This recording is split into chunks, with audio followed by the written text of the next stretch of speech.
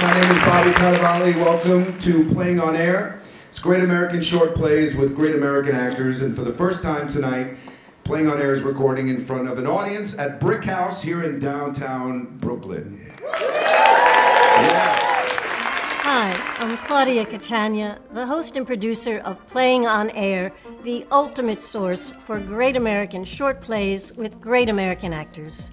On the radio and online, we bring you theater's finest actors recording masterful playwrights. Think of a short play like a short story. It delivers a beginning, middle, and knockout punch in 10-20 minutes. Pulitzer Prize-winning playwrights, as well as emerging playwrights, write short plays. We record them. And after each recording, I talk to the playwright, the director, and the cast about what just went down. You know going in, it's a short play, and you're kind of wondering where it's going to go, and it's unpredictable. And I think like all the little doors that are opened in the play make it for a fun experience.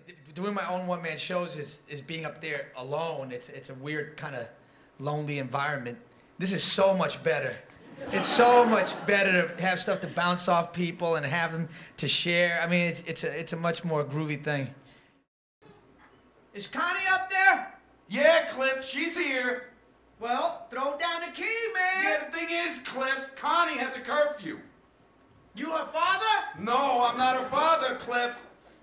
Why do you keep saying my name, man? When I was growing up, there were plays on the radio all the time, and it seemed so natural.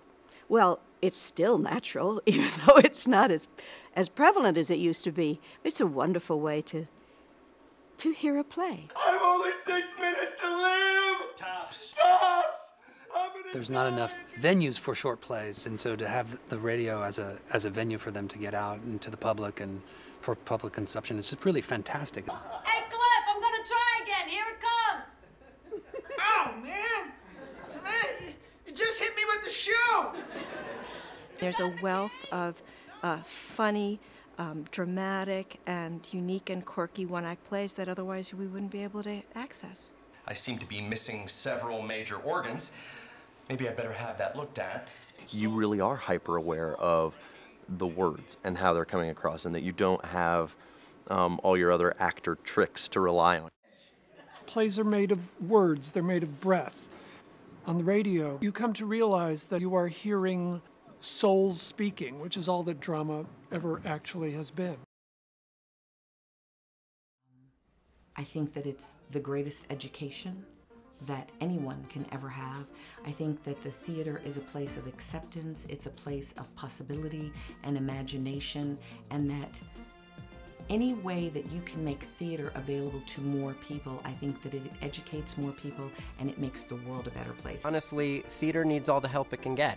Arts funding is being cut left and right, and anything anyone can do to try and help arts in America should be done. That's all I have to say.